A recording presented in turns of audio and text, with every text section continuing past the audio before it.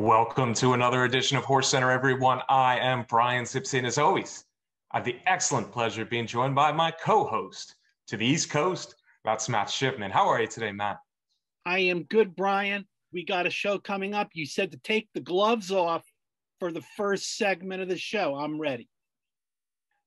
Taking the gloves off. Well, the first segment of the show, folks, as many of you already know, we've had just nothing but controversy this week as the Kentucky Derby winner, Medina Spirit, tested positive. His drug test after the Kentucky Derby came back positive. Matt, this is unfortunately nothing new for his trainer. The trainer is the one who's coming under the fire this week. His name is, of course, Bob Baffert. Dozens and dozens, Matt, of positive tests over the year for Baffert. Races, big races, like when Justify won the Santa Anita Derby, when Charlatan won the Arkansas Derby, when Gamine ran in the Kentucky Oaks, and now the Kentucky Derby. Matt, what do you make of all this? Well, I make lots of it, Brian, but I just want to start off by saying, I'm tired of it. I'm tired that Bob Baffert gets to go from being labeled the greatest trainer in the history of horse racing over and over again by so many people one week to the next week, another drug violation and another set of stories about the drug violation, the drug positive test that's happened, the horses that have died in his barn over the years. So I'm growing tired of it. Something's got to change. And I got a feeling that maybe something's going to change, that Mr. Baffert is going to have to face the fire finally. I'm with you, Matt. Hey, listen, I've followed horse racing literally closely my entire life. I've been closer to horse racing than ever in the last 10, 15 years. And there are people you learn to have great respect for at the track. And often I'm talking about trainers, because trainers are kind of the boss, the head of the stable, the ones that run things, the ones that are in front of the cameras after the race. And there are a lot of great trainers out there, a lot of guys I have great respect for. And unfortunately, I've seen some leave, and I've seen another one leave just recently because of why are they leaving? It's because of the direction of the game. And it's for things like this. Bob Baffert is not the only cheater. We saw just last year, Jason Service and Jorge Navarro go down and to proven, basically. I know the court case is still going on, but the FBI wrangled them in and said no more. I think those guys were probably less dangerous than some of the trainers out there now. Bob Baffert certainly isn't the only one, Matt, you know that. But Bob Baffert is kind of the face of horse racing. He says it, and then he comes back with more positive tests in big races. It doesn't stop, nor do the excuses, and the his media onslaught this week included some confounding excuses, and a lot of people see him as a hero because for all the big races he's won, but I certainly don't. And I think it's time, it's overtime, it's past time that horse racing pulls up its pants, so to speak, and says, we got to do something about this. And maybe this Kentucky Derby embarrassment, because it is in every possible imagine an embarrassment what's going on now. Maybe this kind of slaps the industry in the face a little bit, and we can move forward from this. But hey, Bob Baffert's a guy who was suspended a year from quarter horse racing back in the day, a long time ago. In thoroughbred horse racing, he has, as I said before, dozens and dozens of positive tests, and he always seems to kind of skate away from these things and be above them. Maybe not this time. Maybe not this time. And I think if anything is going to change, it's not going to change with the status quo. It's not going to change because of all of his supporters that think he is the greatest trainer in the history of horse racing. And it's not going to change with the current structure and regulating bodies. But it might change if owners that give him the best horses that are bred and purchased to win the big races stop doing that. And maybe it has begun with just the other day Spendthrift Farm.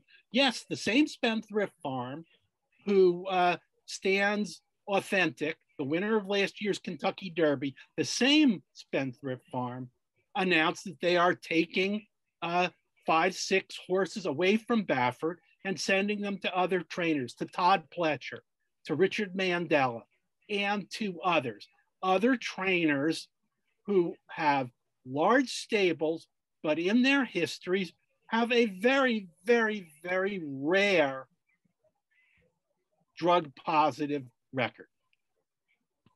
Yeah, and Matt, as far as Baffert, and Baffert is the guy we're really talking about right now. I said we know there are a lot of other guys out there that are cheating, but Baffert's the guy we're going after right now because Baffert just won the Kentucky Derby, and Baffert has a long, long history.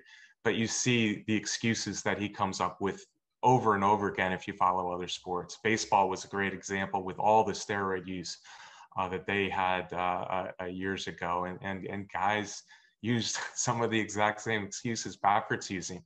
It was the cream, it was the ointment that caused these positive tests. Sooner or later, I think the lying has to stop, and maybe now it is a good time for it to finally stop.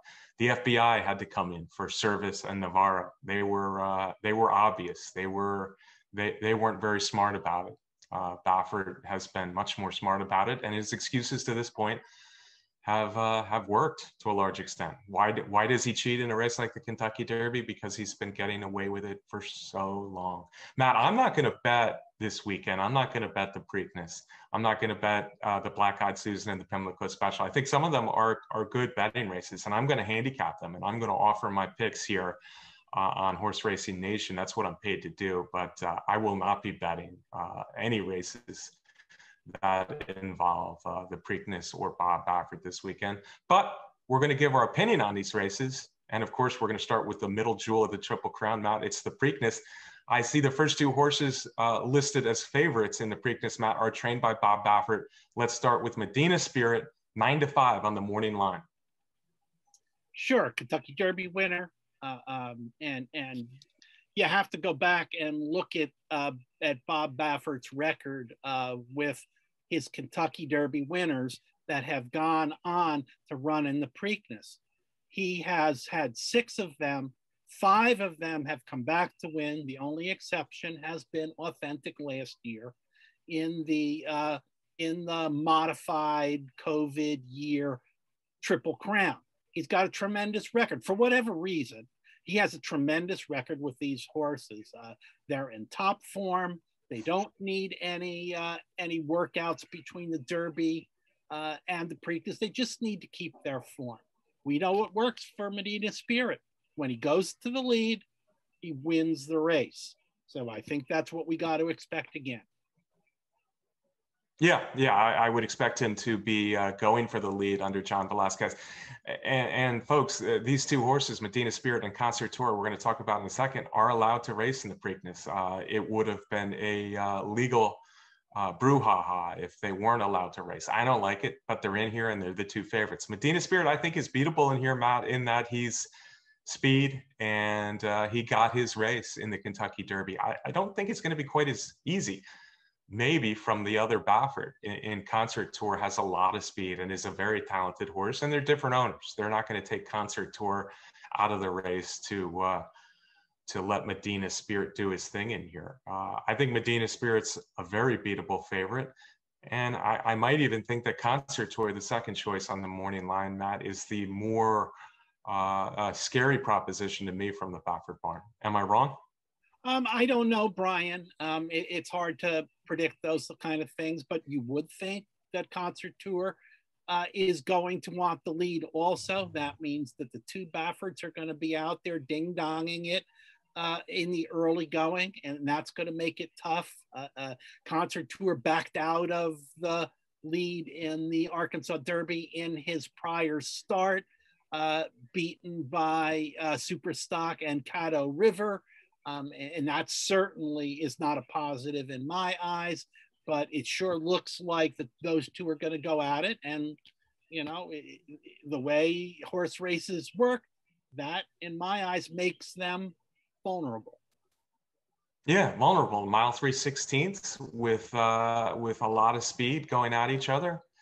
They are certainly beatable if you're betting this race. Concert Tour looked really good in the Rebel, which was his first start around 2 turns. And then he didn't look so good in the Arkansas Derby when Caddo River took the lead away from him early. So we'll have to see how he bounces back. I think he might come back with an improved effort off that in Arkansas Derby. But again, Matt and I are thinking Medina Spirit Concert Tour could make this pace a much tougher pace than we saw in the Kentucky Derby.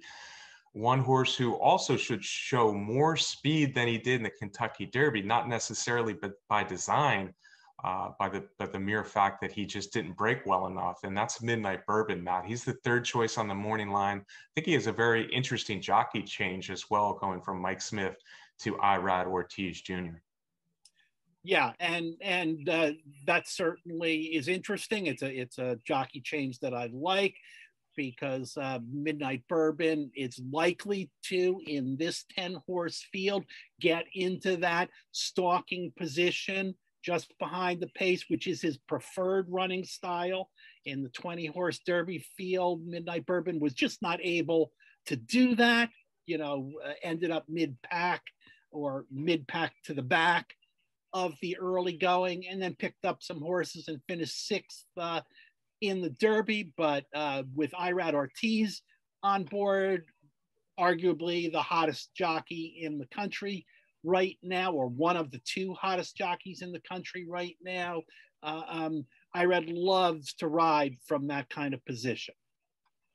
Yeah, I agree with you, Matt. I think Midnight Bourbon could sit a very good trip in here. It'll depend upon a little bit what Medina Spirit and Concert Tour do, especially if they're kind of going at it a little bit. Midnight Bourbon can sit third, and Irad Ortiz, you're right, is a master at winning races like this. Midnight Bourbon, a son of Tiz now, trained by Steve Asmussen, has plenty of good stakes experience.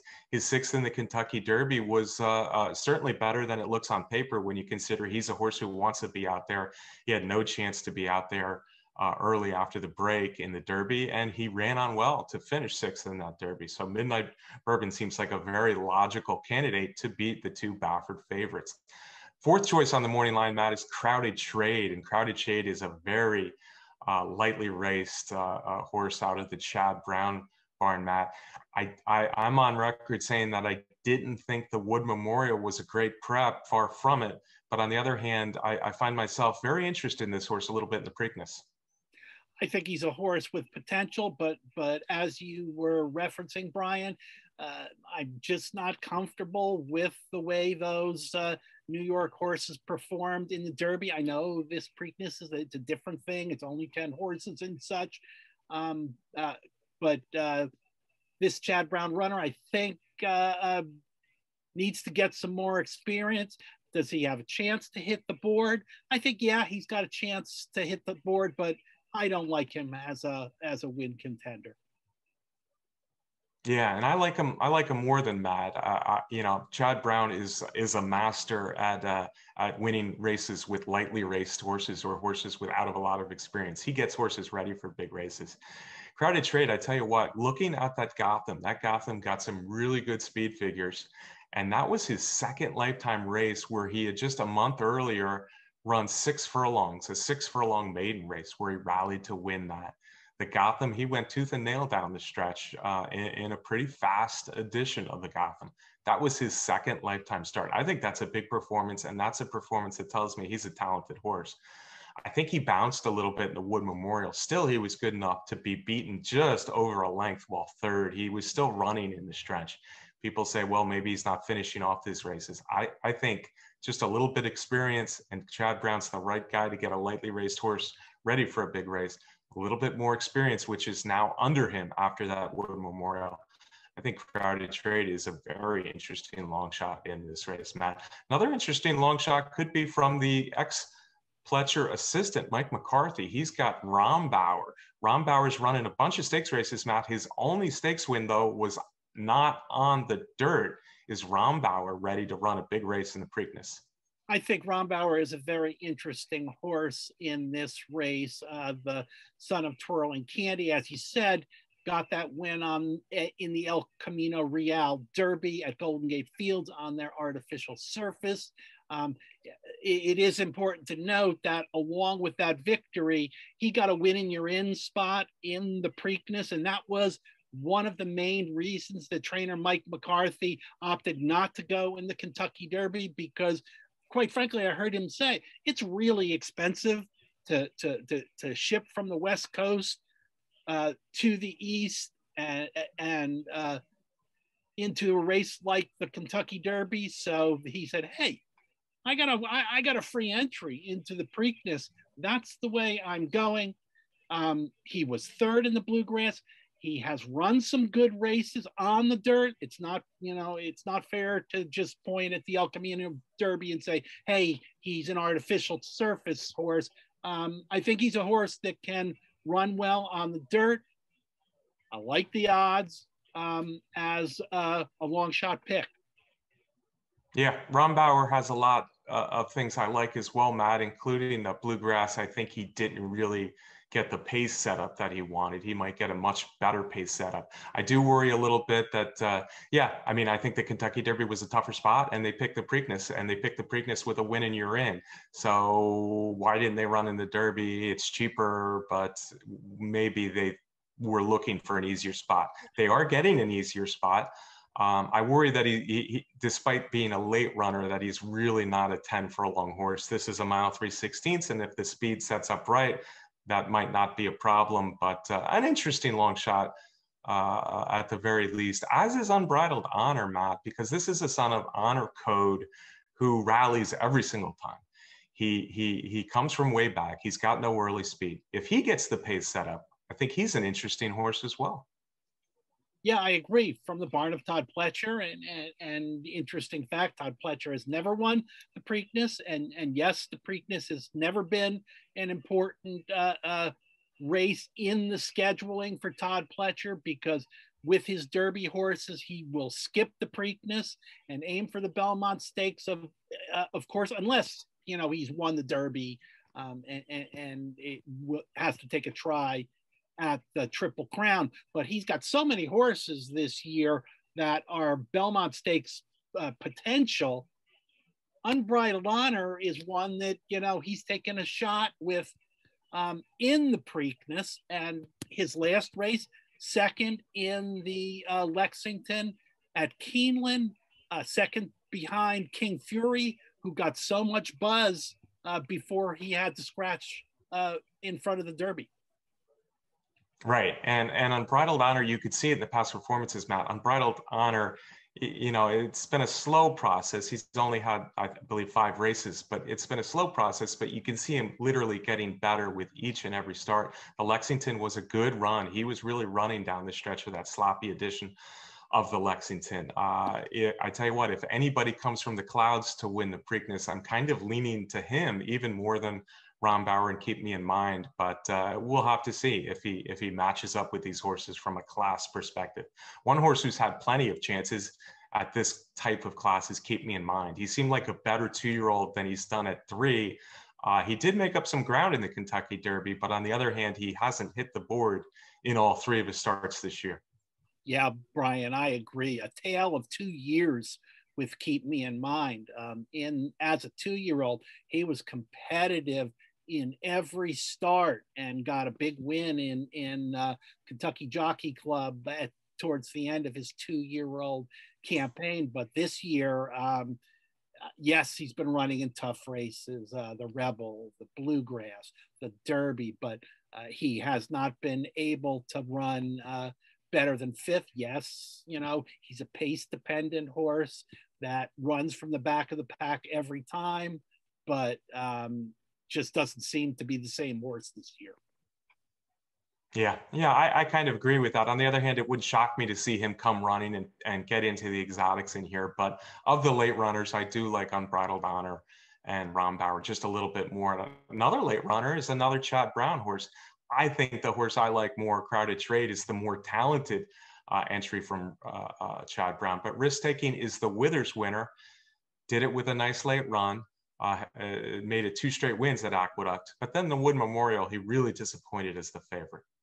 Yeah, that was a head scratcher for sure, because he'd gotten blinkers on, run 2 really big races at Aqueduct, was coming back on the same surface in the Wood Memorial, and everybody, including me, was expecting him to, show his class and in the Wood Memorial, and he didn't contend at all, finishing 7th in there. So it's hard for me to expect a big bounce back in the Preakness. Right, and what I saw was Withers that probably was a couple cuts below maybe the level of the Gotham and the Wood Memorial. So it kind of makes sense now looking back at it that he wasn't one of the main factors in that Wood Memorial. I think this was kind of a late addition, a late decision to run him here in the Preakness when we saw so many horses weren't running in the Preakness. I think the better Chad Brown is Crowded Trade. The next horse, Matt, who knows what to make of France Go Ina. An American bred through and through, a Japanese trained horse who won 2 straight last year in Japan, but he's only had 1 race this year, and it was just okay. Yeah, Brian, to me, should be the long shot in the race, but he's only 20-1 morning line. I don't want any part of it. I don't either. And in fact, I think this is more of a prep for the Belmont and the bonus that might happen. Maybe he's a 1.5 mile horse and maybe he has a better shot in the Belmont. I expect the Belmont to be a tougher race, but I think this is almost a get used to American racing so you can make a better run in the Belmont for that one. Last horse on the list, Matt, is Ram. Ram took forever to break his maiden. He finally did it in maiden claiming. But last time he improved and he won an allowance race, Kentucky Derby weekend at Churchill Downs. Yeah, for the coach, Dwayne Lucas, who has won the Preakness a whole bunch of times, and not that long ago in 2013 with Oxbow, son of American Pharaoh. But yeah, this is a big step up, even in a Preakness that doesn't have the greatest field. 85-year-old Dwayne Lucas up on the pony every morning. Boy, he makes me feel old that seeing him up on a pony in the morning at the track. Honestly, Brian, I hope he runs well. Yeah, and I can't really get behind this horse either, Matt. But Dwayne Lucas, the first time he won the Preakness was a very controversial win back in 1980 with Codex beating the filly Genuine Risk. He's won 5 Preaknesses. I think this is more kind of swinging for the fences with a horse that looks to be a little bit overmatched. All right, Matt, that's all 10 for the Preakness. Who's your top pick? Who's your long shot in this year's Middle Jewel? My top pick is Midnight Bourbon to sit a stalking trip and pick up the pieces down the stretch. And my long shot is Rombauer. All right. Yeah, Midnight Bourbon, I think, is going to be a pretty popular pick. But on the other hand, I can't see him any worse than the third choice in here with the Baffert horses. So Midnight Bourbon is a horse that makes a lot of sense to me. In fact, he's going to be my long shot pick. Pardon me on the 5-1 long shot, but I'm picking a longer horse to win the race. So I think you'll give me that advantage here. I do think Rombauer and maybe Unbridled Honor can sneak into the exotics, but the horse I really expect to step up. I think he's talented. I think this is the time where he can step up his Crowded Trade. So I'm going Crowded Trade as my top pick over Midnight Bourbon, my long shot pick. And we're both picking against the 2 Baffert favorites, Matt. I kind of like that. Yeah. Just to be clear, folks, I am not betting this race because I don't think Baffert's horses should be allowed to be running in the Preakness, especially Medina Spirit. So I am taking a pass on the wagering, but I did my homework handicapping these races. Let's move on, Matt, to the Black Eyed Susan, which is actually the day before, 9 furlongs. It's the filly counterpart to the Preakness. And I have a hard time looking past the Baffert runner, Johnny Velasquez in the saddle. I think Beautiful Gift, the stakes winner in California, the Santa Isabella winner, and a close second last time in the Santa Anita Oaks. For my money, she kind of stands over the field. Well, good for you, Brian, picking picking the favorite, Bob Baffert, in the Black-Eyed Susan. I'm sorry, I can't do it. I'm going to say right up front, folks, you're not going to see me picking a Bob Baffert horse. And if that annoys you Bob Baffert fans, I'm sorry, but my patience is done in this particular situation. Regardless of that, Brian, beautiful gift, daughter of Medagliadoro, won the Santa Isabel in California, was second in the Santa Anita Oaks, certainly has a nice record. Gotta come east. Quite frankly, Brian, I think the fillies, the 3-year-old fillies in the East, are much better than what is in California. Okay, so Matt's off Beautiful Gift. I just think she's the best horse in the race, and it's my job to handicap the race. So I'm not going to pick against her just because of who she's trained for. I think she's going to win this race. That's my honest assessment. Second choice on the morning line is Adventuring Matt. She comes off a win over the Tapeta surface over at Turfway Park in the Bourbonnette Oaks last time for trainer Brad Cox.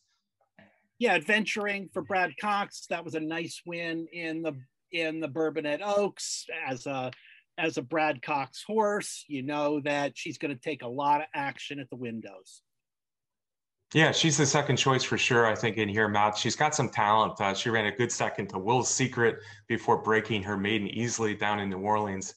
So we already know she can handle the dirt. And the last time was the Bourbonnette Oaks. I don't think it was a strong prep for this, but she won it nicely. She could be a talented horse and maybe the top threat in my eyes to the favorite. A couple of horses are coming out of the Gazelle, Matt. And of course, the Gazelle winner search results ran very well in the Kentucky Oaks. That's Army Wife, who was third, and the Grass is Blue, Chad Brown runner, who looks to be the third choice on the morning line. She was fourth in that Gazelle. Yeah, you want to, I'm going to start with Army Wife, because that is a horse that I like a great deal in this race, listed at 10-1 morning line. I'm a guy that when I'm handicapping, one of my main factors is class, and you've got to respect the third place finish of Army Wife in the Gazelle. That was behind two horses that ran in the Kentucky Oaks. That was behind Search Results, who was second in the Kentucky Oaks, behind the powerful Malathot, and also behind Maracuja, was third in that race after having had to check at the top of the stretch in there. Army Wife also has Army Wife also has a very nice allowance win at Gulfstream Park in her PPs. Daughter of Declaration of War, should appreciate the distance. Yeah, Army Wife is a horse, I think, who has a shot as well. I'm not quite as excited about the Gazelle performance. I know she had some trouble, but I just really didn't think the horses behind the top one and then the top two were really that close at any point during the race. She's a very consistent dirt performer. She's a consistent rallier. She should be okay at 9 furlongs. An interesting long shot. I think another interesting long shot, Matt, is Miss Leslie. Miss Leslie will probably be disrespected, as we saw in the morning line. They had her at 15-1, which surprised me a little bit. But she's been a stakes horse there in Maryland ever since breaking her maiden, and she's run consistently well with coming from way back. She doesn't have any speed, but her two-turn stakes events, she got up for the win, including a win over the Grass is Blue a few starts back. I think she's a live long shot here, even though she's the local horse trying tougher as they come in to visit Pimlico. I agree, Brian. I think she is a live long shot, because there was always something to be said about racing out of your own stall in a big race. Trainer Claudio Gonzalez has won a lot of stake races, has won some big races, and this filly last time out won the Weber City Miss after having to get steadied. A real good competitor. I like her too. Weber City Miss, Brian, one of our favorite horses from the 70s. Yeah, I call her Weber City Miss, but I always liked her. She turned out to be a very nice broodmare as well, Matt. A little history there for you. Hey, Miss Leslie, she's going to be my long shot pick, Matt. I think she is a very interesting horse. I hope there's enough speed for her to make her rally, but I think she'll run a race. She's my long shot. As you know, sadly, my top pick is Baffert with Beautiful Gift. I just think she's the class of the race. How about you? My top pick is a long shot, Brian. My top pick is Army Wife, and if I was going to be betting, I like this horse a lot in here, and I agree with you with the long shot pick. I'm going with Miss Leslie also. Well, there you go. Hopefully we're right about this top long shot for both of us. Miss Leslie, the local in the Black Eyed Susan. One race before the Black Eyed Susan on a nice card Friday at Pimlico, of course, is the Pimlico Special, a race with a lot of history, Matt. Mile 3/16, just like the Preakness. Maybe no world beaters in here, but it's a nice deep field. I think, though, the clear favorite, he was 9-5 on the morning line, is the Pletcher horse, Fearless. Fearless seems to be getting better and better. I like the race he ran last time in the Oaklawn Handicap.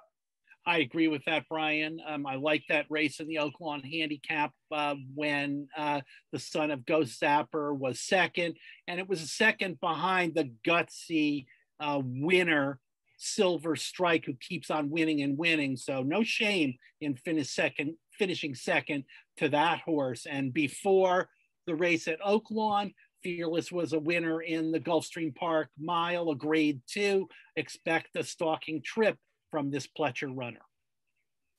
Yeah, I think he's the clear favorite, and I certainly think he's the horse to beat. I am going to look to beat him, though, Matt, and there's some interesting candidates in here. We'll start with the second choice on the morning line. That's Outside Speed, Last Judgment. Yeah, Last Judgment from the barn of Mike Maker, was second in the Ghost Zapper, and then won the Challenger Stakes, a grade 3 at Tampa. Expect this one to be out there running on the lead. Yeah, speed is always dangerous, even at a mile 3/16, or maybe sometimes especially when they run longer. And this horse will be on the lead. He's better than ever. 4-1 on the morning line, but I really do think he's going to be a little bit higher than that when the race is run. I'm expecting him to be more in the 5, 6, 7-1 range, maybe even. So a horse that they'll have to run down. I think he gets beat if somebody runs a good race. But on the other hand, if he gets out there and none of these horses prove to be strong and ready for this Pimlico Special, he certainly could go all the way. Third choice on the morning line is Modernist, Matt. He was a stakes winner at 3 down in New Orleans more than a year ago, but recently he came back to win a stakes at Aqueduct. Yeah, for Hall of Famer Bill Mott, it was a nice return, winning the Excelsior, which is a grade 3 at Aqueduct. Wasn't the toughest field in the world, but neither is this one. And for Mott, this is a horse that could take a step forward and showed a lot of potential last year. Yeah, I agree with that. Modernist is a horse who should like a mile 3/16. I'm not sold on just how good he is, and that race at Aqueduct was relatively weak, but a mile 3/16 should be up his alley. I think there's a bunch of other horses interesting in here, Matt. We have last year's winner. We also have a bunch of horses who ran in some classy races previously in their career. Prioritize, Enforceable, Max Player. Any of those you think are especially dangerous in here? I've had enough with Enforceable. He's already had enough tries this year to see whether he was going to step forward, and that hasn't happened.